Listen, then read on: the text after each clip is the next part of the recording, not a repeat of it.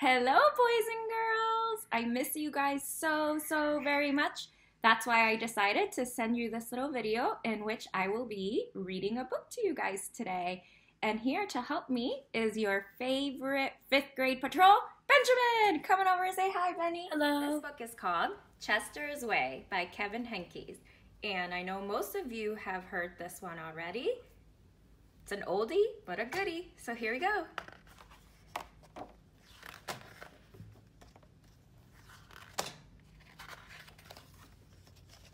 Chester had his own way of doing things. Hello, my name is Chester. I like croquet and peanut butter and making my bed. He always cut his sandwich diagonally. He always got out of bed on the same side and never left the house without double knotting his shoes. Chester always had the same thing for breakfast, toast with jam and peanut butter. And he always carried a miniature first aid kit in his back pocket, just in case. You definitely have a mind of your own, said Chester's mother. That's one way to put it, said Chester's father. Chester's best friend Wilson was exactly the same way. That's why they were best friends. Chester wouldn't play baseball unless Wilson played, and they never swung at the first pitch or slid head first. Wilson wouldn't ride his bike unless Chester wanted to, and they always used hand signals. If Chester was hungry, Wilson was too, but they rarely ate between meals. Some days, I can't tell those two apart, said Wilson's mother. Me either, said Wilson's father. Chester and Wilson, Wilson and Chester, that's the way it was. They loved to go on picnics. Once, when Wilson accidentally swallowed a watermelon seed and cried because he was afraid a watermelon plant would grow inside him, Chester swallowed one too. Don't worry, said Chester. Now, if you grow a watermelon plant, I'll grow one too. Chester duplicated his Christmas list every year and gave a copy to Wilson because they always wanted the same thing anyway. For Halloween, they always dressed as things that went together. Salt and pepper shakers, 2 mittens on a string, ham and eggs. They really are 2 peas in a pod, said Chester's mother. Looks like it, said Chester's father. In spring, Chester and Wilson shared the same umbrella. In winter, they never threw snowballs at each other. In fall, they raked leaves together. And in summer, they reminded each other to wear sunscreen so they wouldn't burn. Chester and Wilson, Wilson and Chester, that's the way it was. And then Lily moved into the neighborhood. Lily had her own way of doing things. I'm Lily, I'm the queen, I like everything! She wore band-aids all over her arms and legs to look brave. She talked backwards to herself sometimes, so no one would know what she was saying. I'm a Elil. She never left the house without one of her nifty disguises. Lily waved at all the cars that passed by, even if she didn't know who was in them, and she always carried a loaded squirt gun in her back pocket, just in case. She definitely has a mind of her own, said Chester. That's one way to put it, said Wilson. When Lily asked Chester and Wilson to play, they said they were busy. When she called them up on the phone, they disguised their voices and said they weren't home. If Lily was walking on one side of the street, Chester and Wilson crossed to the other and hid. She's something else, said Chester. Looks like it, said Wilson. One day, while Chester and Wilson were practicing their hand signals, some older boys rode by, popping wheelies. They circled Chester and Wilson and yelled personal remarks. Chester and Wilson didn't know what to do.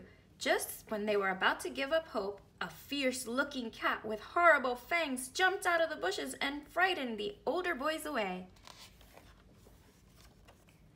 Are you who I think you are? Chester asked the cat.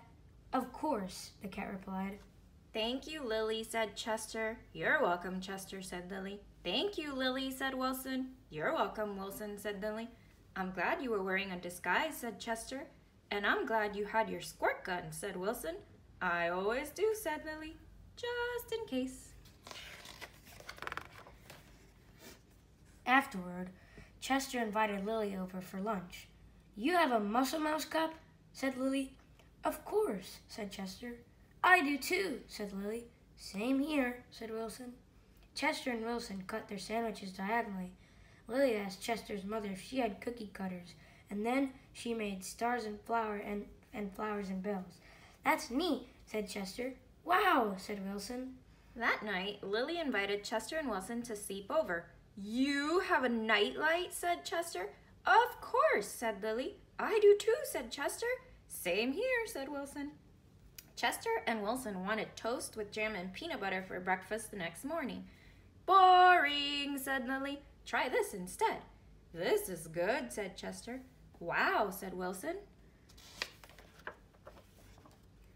After that, when Lily asked Chester and Wilson to play, they said yes. When she called them up on the phone, they had a pleasant conversation. And if Lily was walking on one side of the street, Chester and Wilson waved and ran to catch up with her. Chester and Wilson taught Lily hand signals, and she taught them how to pop wheelies. Lily taught Chester and Wilson how to talk backwards, and they taught her how to double knot her shoes. I ma nozzle. Ole! Some days I can't tell those three apart, said Lily's mother. Me either, said Lily's father. Chester and Wilson and Lily. Chester and Wilson and Lily. Lily and Wilson and Chester. That's the way it was. For Halloween, they dressed as the three blind mice. For Christmas, Lily gave Chester and Wilson nifty disguises, and they gave her a box of multicolored shoelaces, extra long for double knotting. They loved to go on picnics. When Chester and Wilson told Lily about how they each had swallowed a watermelon seed once, Lily swallowed 3 of them. I'll grow a watermelon plant for each of us, she said. In spring, Chester and Wilson and Lily shared the same umbrella. In winter, they never threw snowballs at each other. In fall, they raked leaves together. And in summer, they reminded each other to wear sunscreen so they wouldn't burn. Chester and Wilson and Lily. Lily and Wilson and Chester. That's the way it was. Ellipsis. And then Victor moved into the neighborhood. I wonder what happens when Victor moves into the neighborhood. I know, right? Maybe there's just more and more people that keep coming and it becomes an endless loop of the same thing over and over. Could be. Never know. Well, boys and girls, we really hope that you liked this story, and I would love to hear back from you. If you have your parents' permission and their help, you can comment below and let me know how your spring break has gone so far, and we will definitely be back to see you again soon. Bye!